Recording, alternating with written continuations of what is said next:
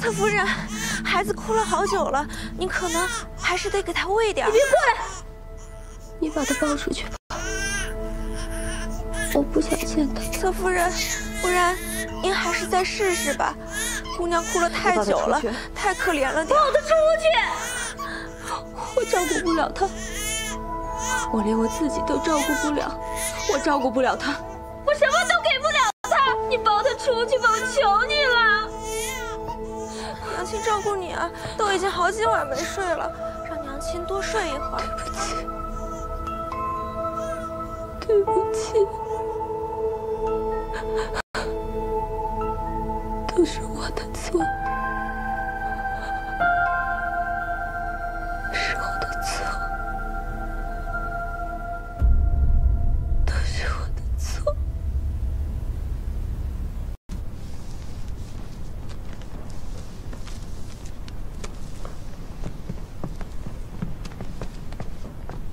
少主，来了。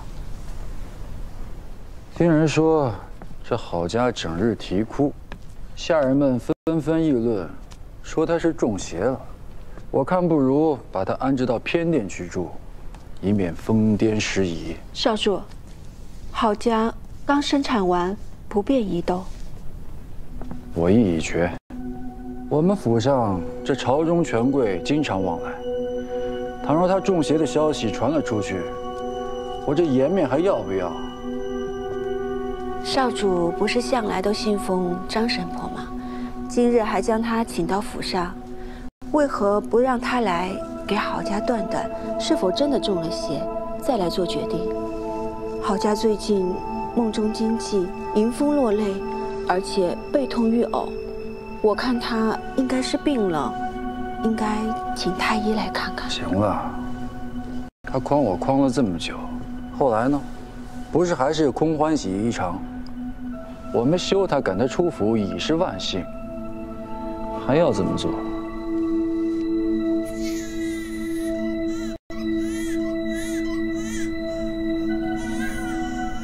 这孩子怎么整日哭个不停啊？爱我惜子。 着人将这孩子送到宫中去，由嬷嬷抚养，免得吵我。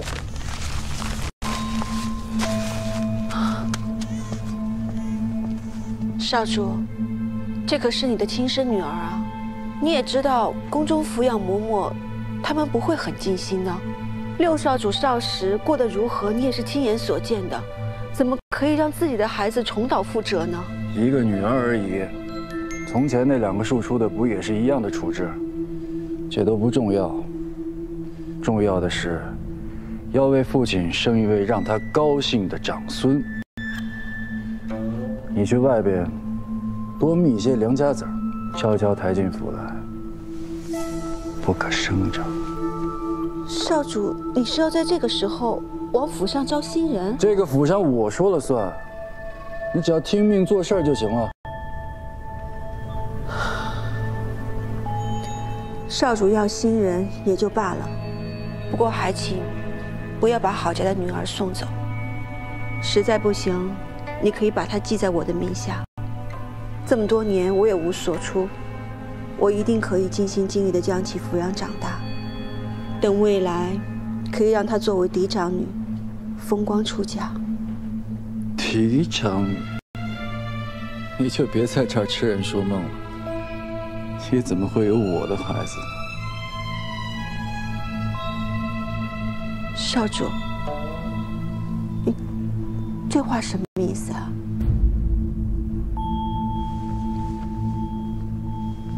没什么，你出去吧。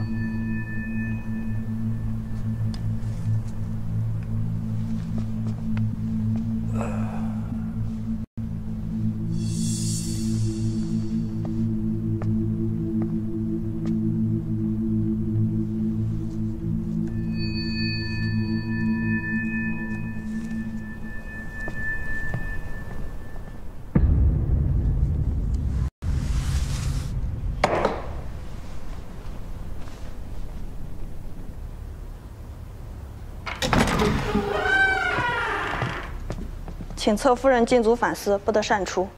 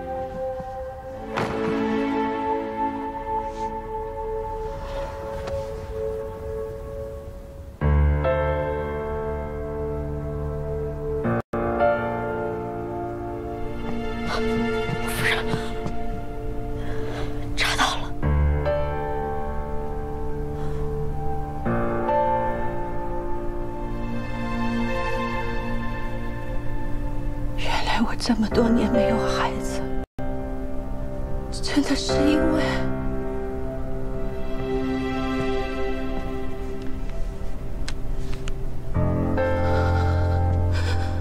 张神婆今日来了一趟，又拿这些给了少主房里的人，油菜籽、生地、当归、川芎，这些给夫人用的土方法都查不太出来。 小人之前在厨房盯了那么久，也没个所以然。问题是出现在水房了。他们把这些煮了水，给夫人泡茶用。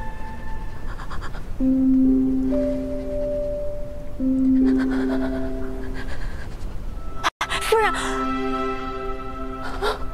夫人，明明就是苦的，为什么我就没有喝出来呢？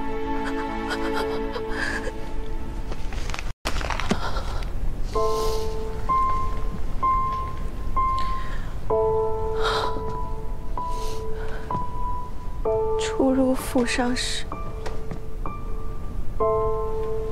他听说我是代川来的，喜欢喝家里的绿茶。他说要从树上摘取露水来为我泡茶。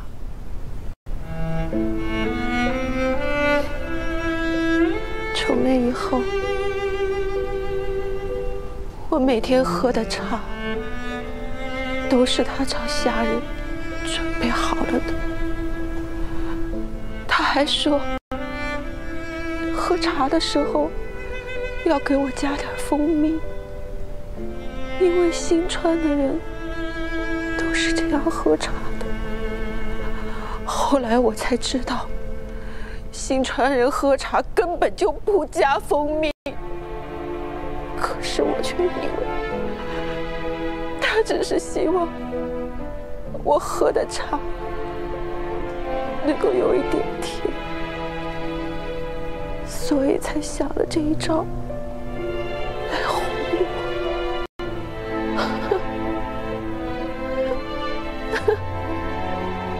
原来真的就是哄着我。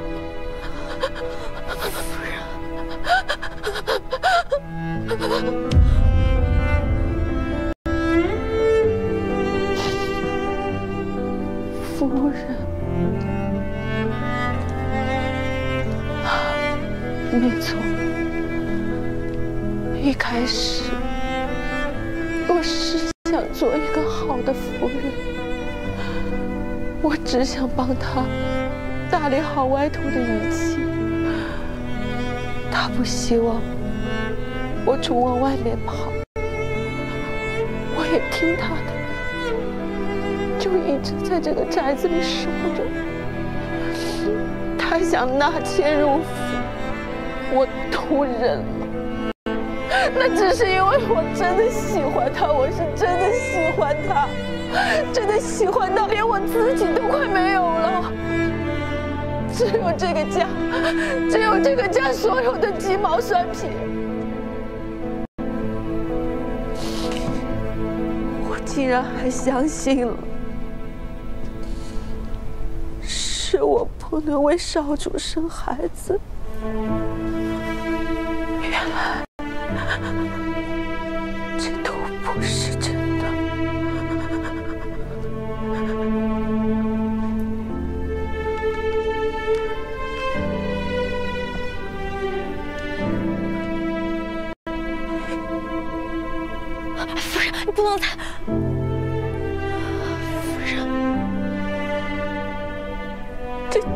长，原本是这么的甜，可是为什么是苦啊？那么苦。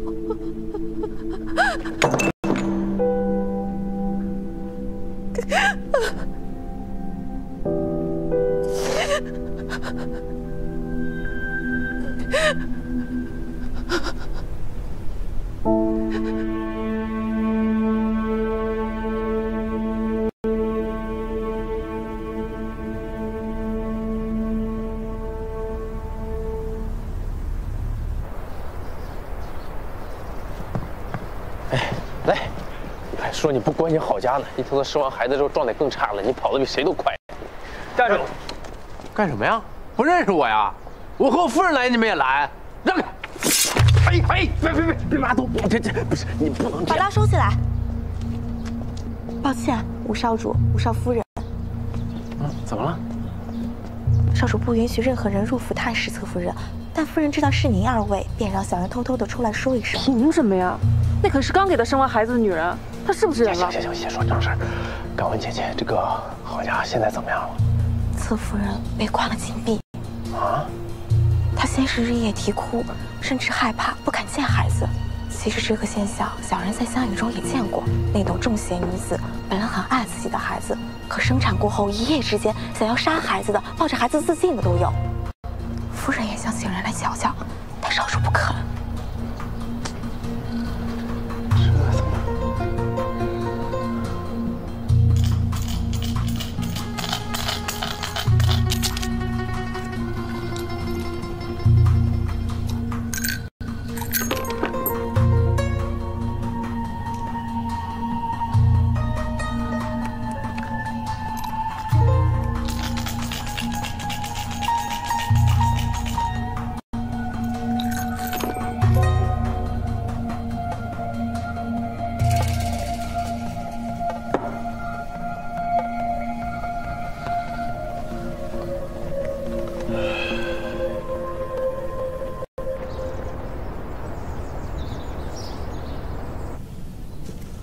六侧夫人求见。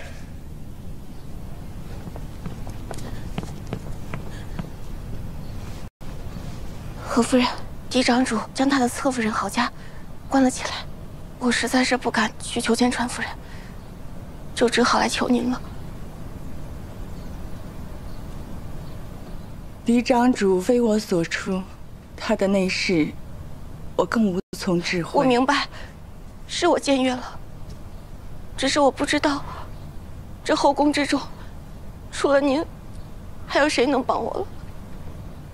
嫡长主薄待于他，他本就撑不下去。在西华逃出府的时候，又发现自己怀了身孕。嫡长主一心想要个儿子，他却又偏偏生下个女儿，加上产后气郁，这样下去。 只怕他，你倒是挺关心他。家里人教我，与人为友，不再登高视谄媚，不再跌重视羞首。郝家姐姐身后无人，若是连我都袖手旁观的话，她就真的走投无路了。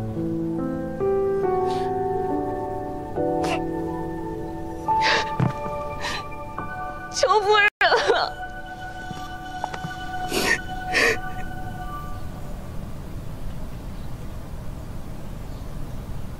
你起来，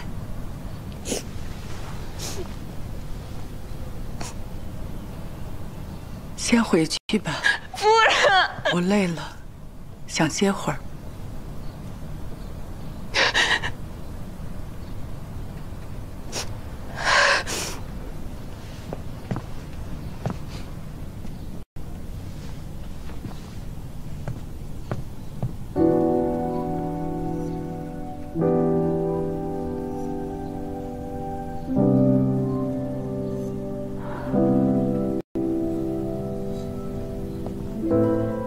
夫人还是喜欢六少主这位侧室的。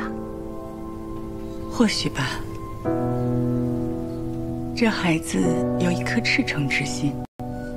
想当初我生尹征时，尚未及笄，如果能有一个像他这样的人，我也不至于。那您打算帮他吗？其实倒也不麻烦，无非就是求求主上。川夫人那边就算再不满，顶多挤兑我2句。我只是想到，我产后一直气郁，亏欠了孩子，也失了宠。与我要好的夫人，不曾关心一句。其实我不怪他们，只是人生在世，谁不会遇到难事？谁不想有人施以援手？如果所有人都不愿意多担一点点的麻烦，那人情就更淡漠了。是。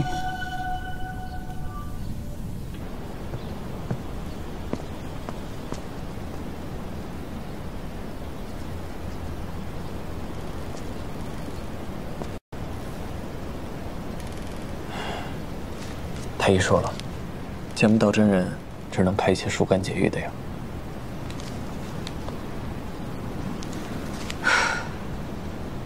可怎么办啊？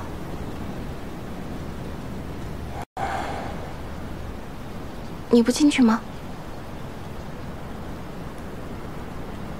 你刚才说要去太医院，是故意让我一个人去见你母亲的吧？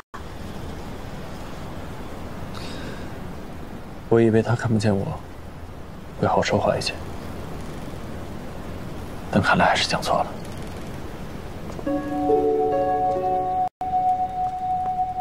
回头再想想办法吧。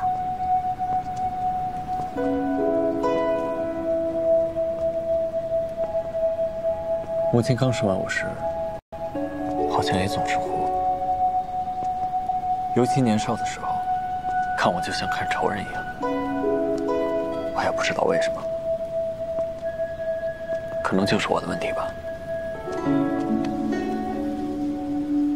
嬴政，或许当年的何夫人也和郝家姐姐一样，是病了呢。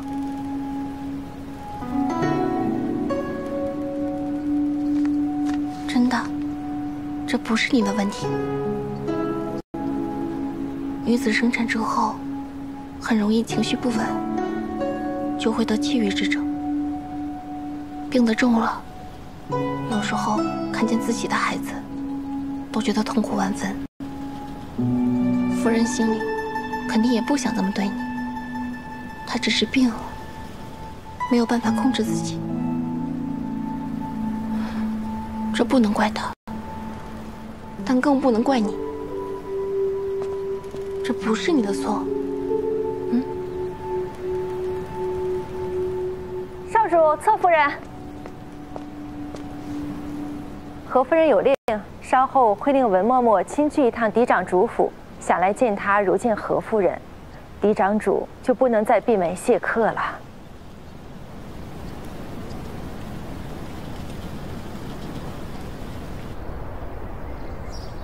文嬷嬷怎么突然来了？还带了他们几个人？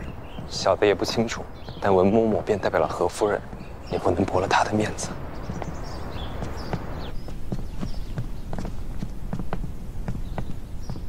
参见嫡长主，小人受命于何夫人，要过来问一句话。自侧夫人郝家生产以来，嫡长主一直将其居在房中，这像什么话？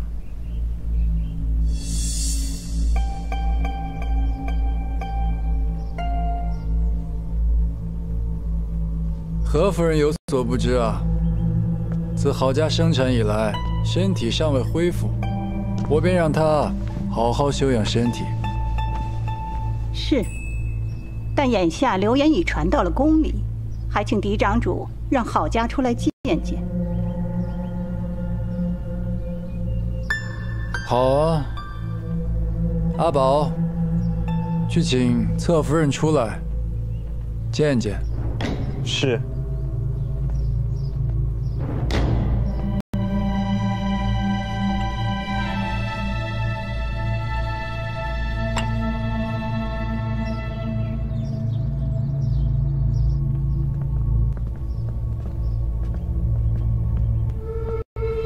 好佳姐姐，你没事吧？你怎么样啊？我没事，一切安好，你们不用担心。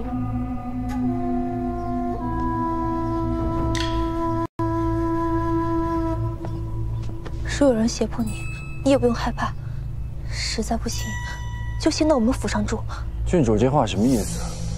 郝家是久川卓选入我府中的，没有我应允，他不能擅自离府。郡主方才所言，有蔑视我新川之嫌。原因岂敢？只是郝家郡主，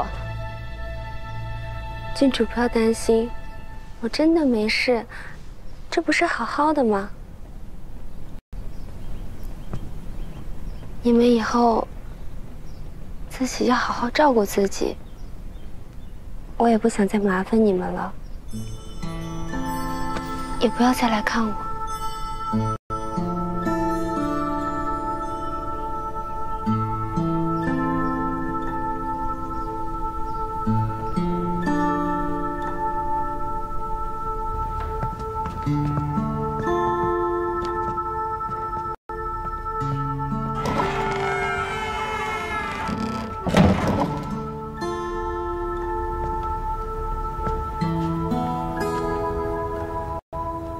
你刚才配合的不错，你这温顺的样子，还真是招人喜欢。这段时日你辛苦了，好好休养。我再来看你的。少主不必来了，少主去忙少主自己的事吧。什么意思？没什么意思，只不过我不想再对一个令我作呕的人摇尾乞怜罢了。少主关着我，打我，羞辱我，在我身上寻求掌控感，不就是因为你在朝堂上有心无力吗？仰仗着父亲转瞬即逝的宠爱，仰赖着肛门出身的嫡妻，寄希望于未出世的儿子，外强中干，不过如此。你真的以为你给席专主生出长孙来，你就能保住你现在的地位吗？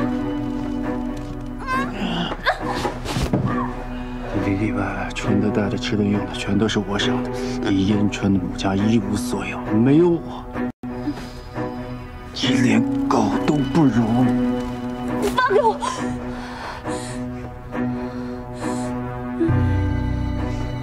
听到实话，你生气了。我就是喜欢看你生气的样子。你知道我当初为什么看上你吗？因为你和赵芳如不同，你一无所有，你只能养我皮鞋。你呀，一辈子都只能待在这个院子里，靠我偶尔的怜悯度日。你知道的，即便是我，也得要看主上的眼光才能过活。我都只能带着镣铐活下去。你呢？你一个蝼蚁都不如的人，有什么资格去祈求尊严和脸面呢？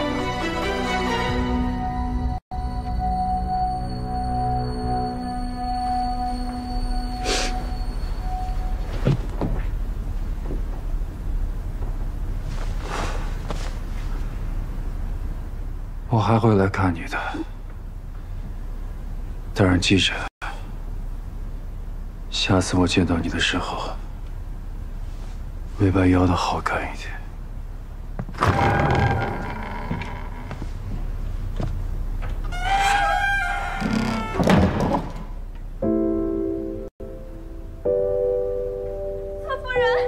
侧夫人怎么了？没事。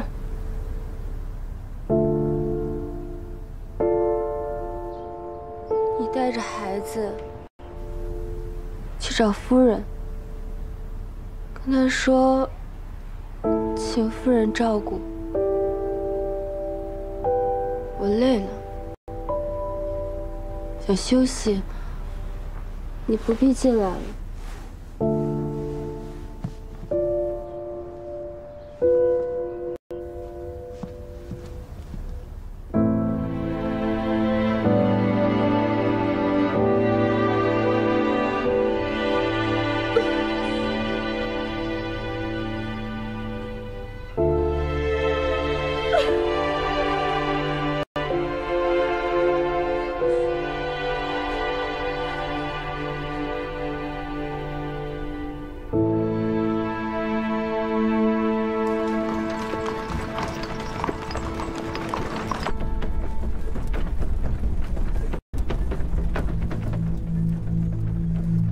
你看我现在一切安好，真的不用担心。你们以后自己要好好照顾自己。我也不想再麻烦你们了，也不要再来看我。是不是只有一了百了，才能结束这一切？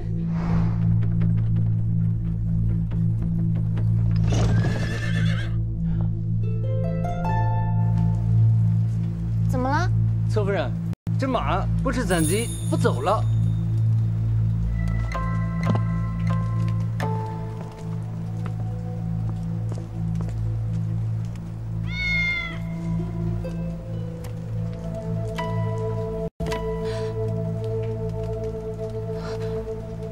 我预感很不好，云英，郝家姐姐有些不对劲，不是很不对劲，我得回去看看。你去找一下尹正。好。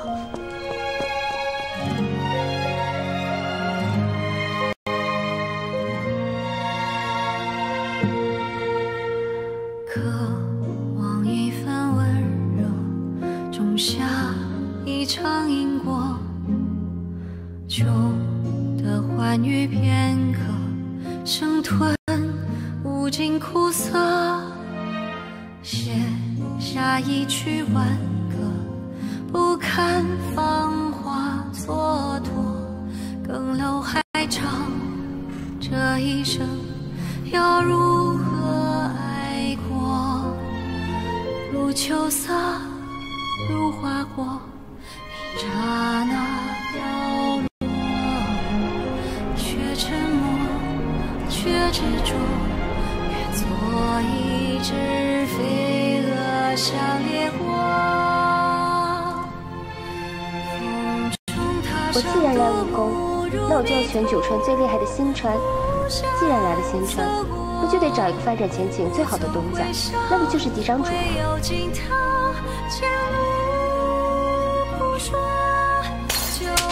你呀，一辈子都只能待在这个院子里，靠我偶尔的怜悯度日。那个曾经的我，走过多少坎坷，看尽人心去。你要怎么能不希望你好？可是你这一走，二少主要是问我要人，我跟你爹可怎么办呢？信川少主雷霆之怒，燕川主要是拿你爹开刀，那我们全家可就没法活了。我希望以后的日子里，每天都能看到夫君的笑容。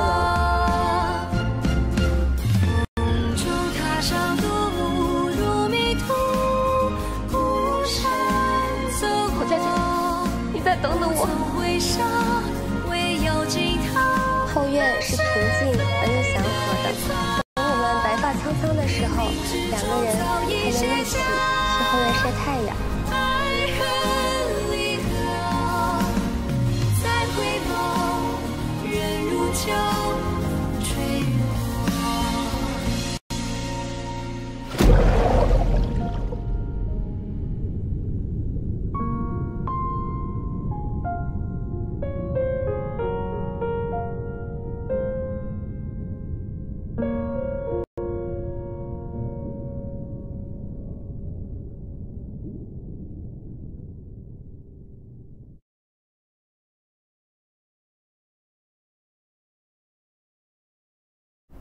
干什么？不准进！你们让我进去，让我进去见见郝家。侧夫人，你进去了。让我进去吧。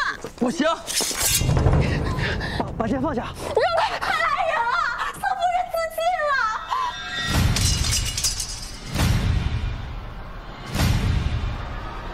郝家，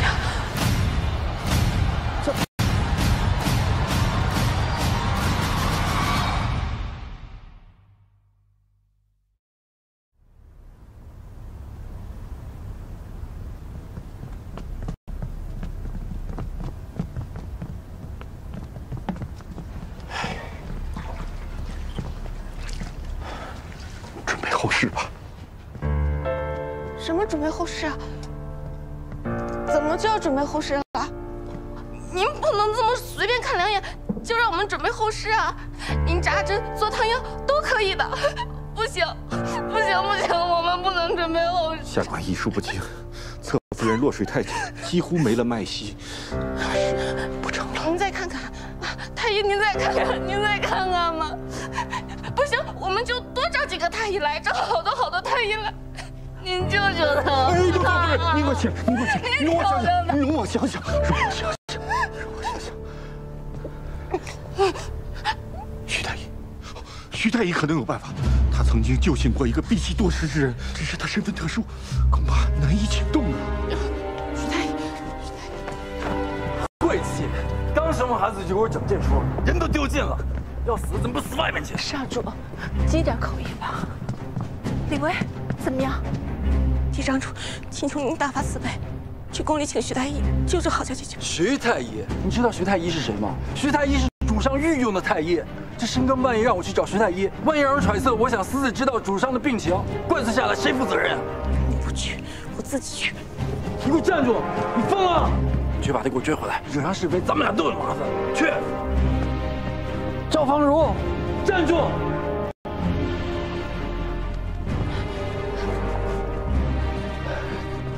主上今日头风发作，服了药休息了，几位恐怕不能进去。情况危急，您就让我们进去见一下主上吧。能不能先请徐太医前去医治，人命关天？这徐太医是主上御用，外调出去的话会很麻烦，还请刘少主见谅。麻烦梁总管通融一下，之后我们自会向主上禀明，一切都与总管无关。哎呀，今日真的不行，几位再想想其他办法。哎呀，不是，到底出什么事儿了呀？元英听消息过来，说郝家出事儿了，得去宫里请太医去救他。不是，你这哪儿去请啊？你这就要闯宫啊！管不了这么多了。哎呀，不行啊！干嘛呀？你是丹川的郡主啊，你擅闯新传宫，罪过更大。我进去，你干什么？你去啊？你会使这杆枪吗？松开！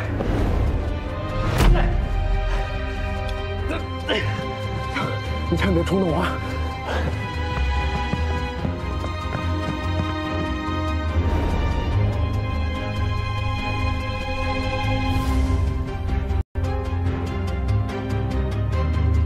徐大爷，是不是？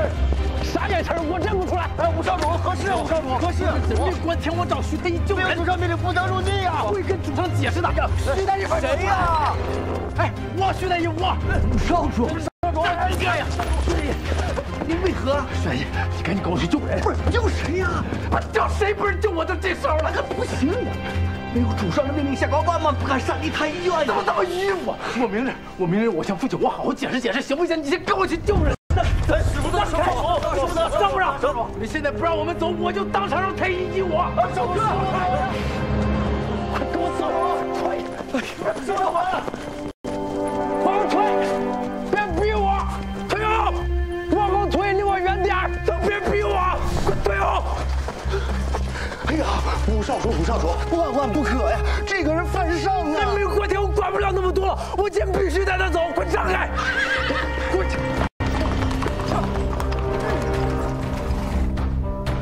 上车！让开！快！杨总啊，现在赶紧把人送回去，这事儿还能遮掩得过去啊？一旦让徐太医跟外人接触了，这打探主上病情的罪名可就洗不清了呀！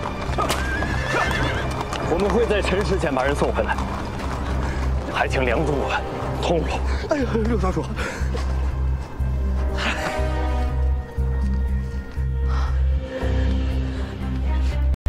去换个热的来。夫人，我把孩子带过来了，给我。夫人，这是做什么？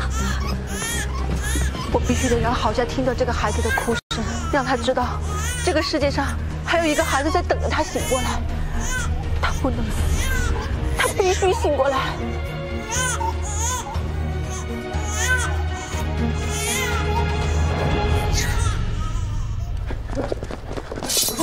站住！让开！你们不让开，我血溅当场，我喷你们一脸！让开！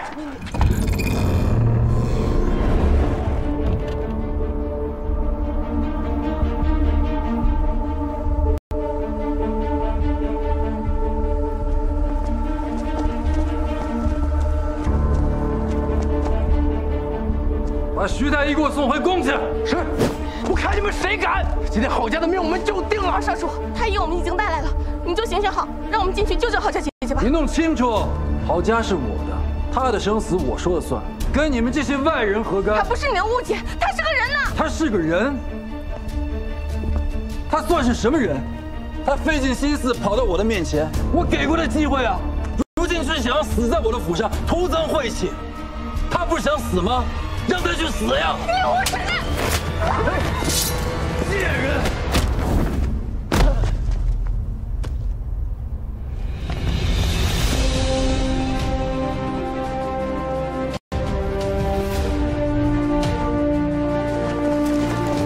退下！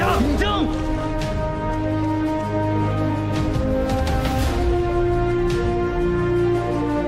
快去！杂碎！你好大的胆子！不怕我禀明父亲吗？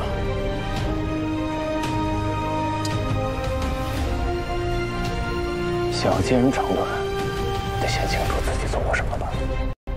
二哥这么多年在湖中寺是如何遇立的，我一清二楚。好自为之。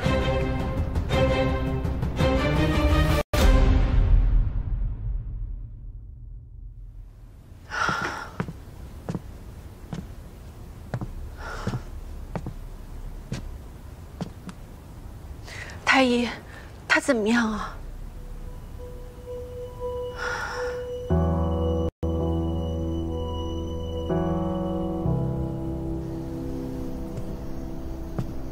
都进去这么久了，怎么还不出来？没事儿，咱们再等等。都怪我，要是平日里再多关心他一些，他就不会这样了。不怪你，怎么会怪你呢？千错万错，都是尹松的错。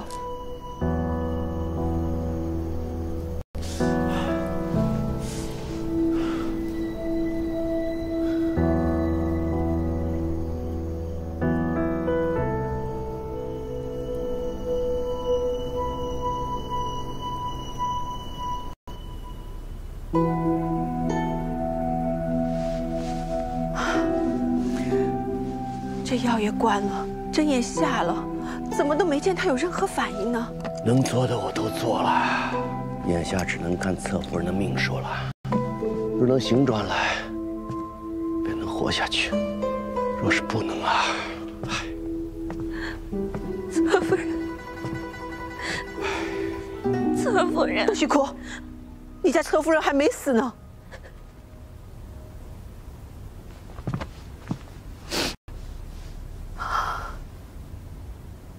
郝家，你给我听着，今天你必须给我醒过来，否则等你孩子长大了之后，我就告诉他，你是自愿嫁给他爹做侧夫人的。你生下他之后，你就跟野男人跑了，不要他了。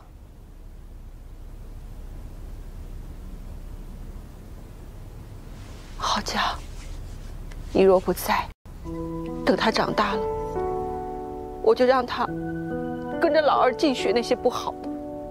如果到了年纪，我就让老二就把他当作筹码，随便找一个人嫁了，就和你我一样，遇人不淑，弃妇苦育的过一辈子。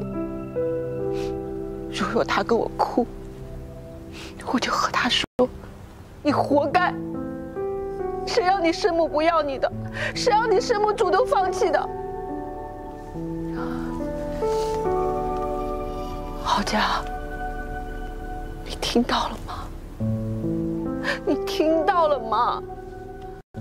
你要真的听到了都无所谓的话，那行，那你去死好了。但是如若你真的有一丝不想放弃，一丝替你孩子考虑的话，我拜托你睁开眼睛说句话好吗？郝家，你听到了吗？你就睁开眼睛说句话，郝家，郝家。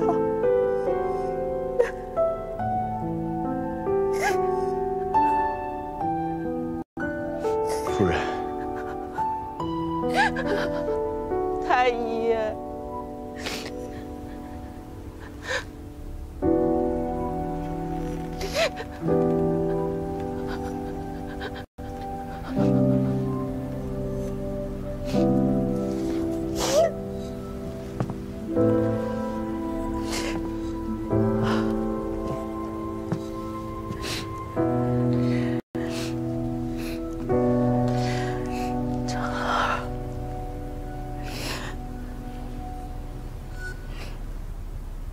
你怎么只会这一招啊？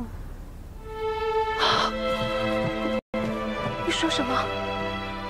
他刚才是不是说话了？郝家，你刚刚说什么？你说什么？啊？我说，你怎么只会这一招啊？太好了，侧夫人醒了，侧夫人终于醒了。侧夫人，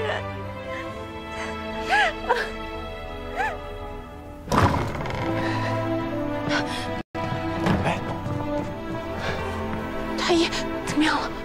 诸位请放心，侧夫人醒了，眼下性命无虞。哎呀，太好了！不好，多休息一下啊。那我们可以进去看看他吗？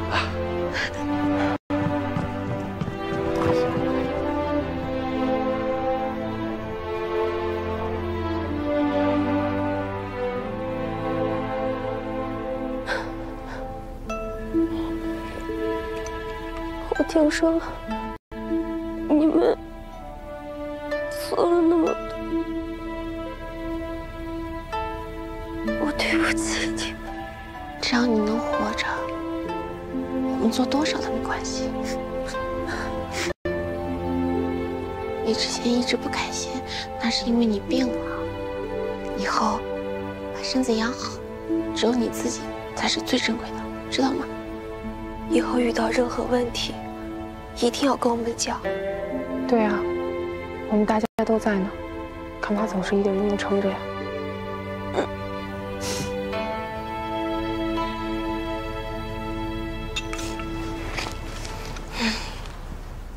人活着就会有希望，人死了就什么都没有。以后这种傻事不准再做。